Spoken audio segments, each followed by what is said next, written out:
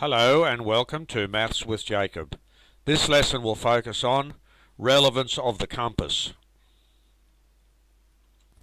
One name for a direction finder is called a compass. It is an instrument containing a magnetized pointer which shows the direction of magnetic north and bearings from it.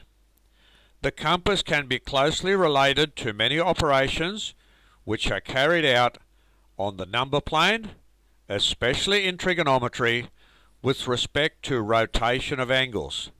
In practical terms, this means that a bushwalker can use a compass to determine the direction from A to B on a map, then follow that bearing in real life. So, the compass is used for navigation, location, and direction. People use it to find their way, whether it is on a hiking trail or on a trip to a new location. Through a slight left or right turn, a compass will accurately point to the North Pole and identify the angles of the other main directions.